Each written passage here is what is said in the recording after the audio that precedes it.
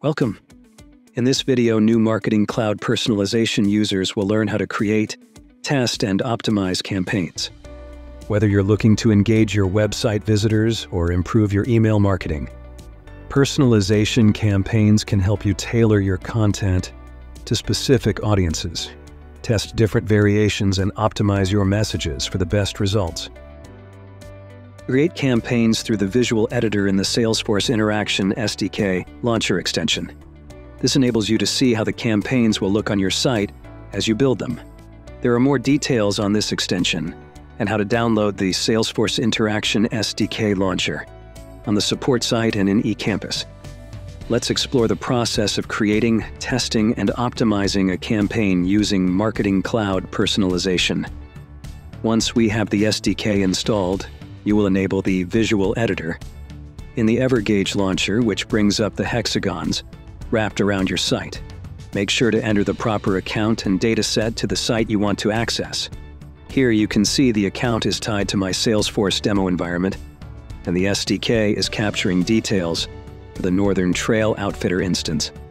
Access various options within the visual editor through the hexagon widget at the bottom right, like new campaigns, existing campaigns, how your site is mapped, and current content zones.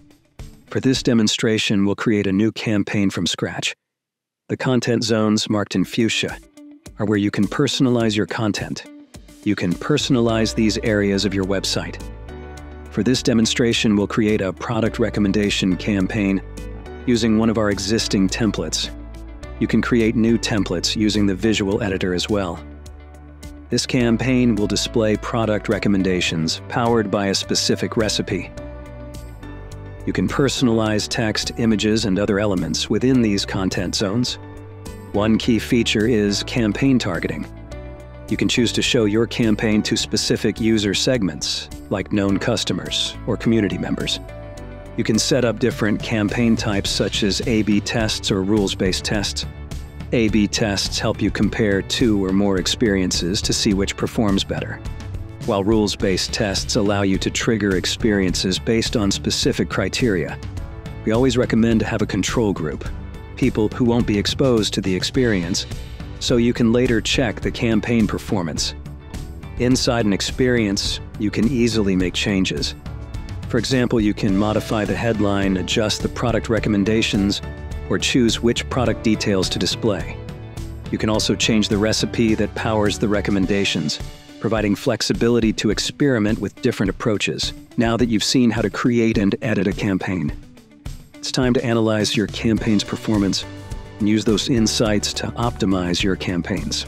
After your campaign is live, it's essential to review data and make adjustments to optimize its performance.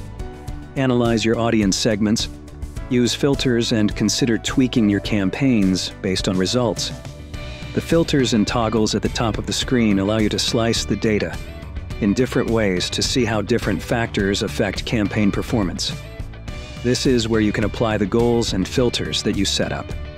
A filter will filter out anyone who isn't part of the audience selected as the filter from the campaign results. Many come through automatically that you can see here, with built-in next to their name, which is a great way to get started. For example, see how new versus returning visitors are different when pulling reports. You can also see the goals that we set up exist here as filters. Any filters that we set up on that filters and goals screen are also shown here. For attribution type, the options are click or impression. Select which one makes the most sense for your campaign. For attribution window, select one for your campaign. For example, for a pop-up window, users are going to take action right away or not at all, so you would pick the shortest attribution window of 30 minutes.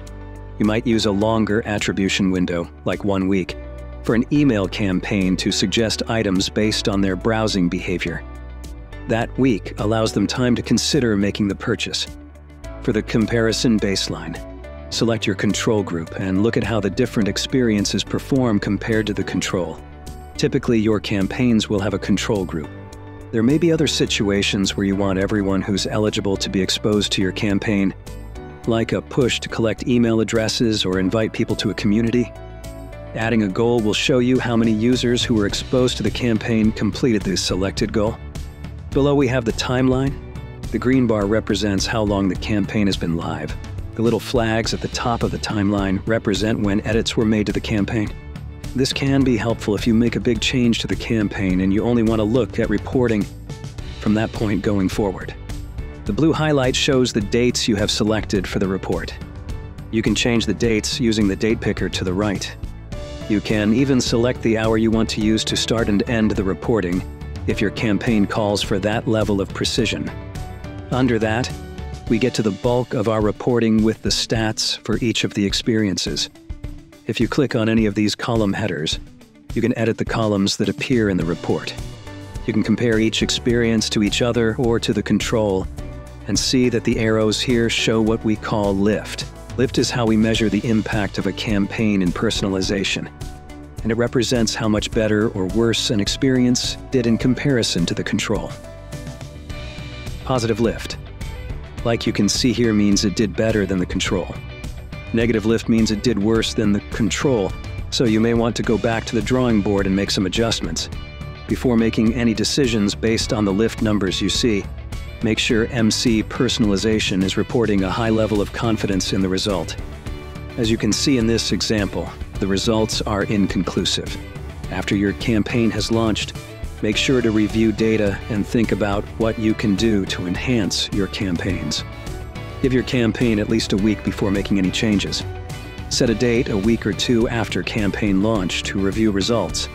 Even if the results are great, consider optimizations including use ABC testing, recipe refinement, add experiences targeted to certain users. Explore how to connect data in Sales Cloud to maximize, optimize, and expand on campaign data. For more information, check out help.salesforce.com or visit us on the trail at trailhead.salesforce.com. Thanks for watching.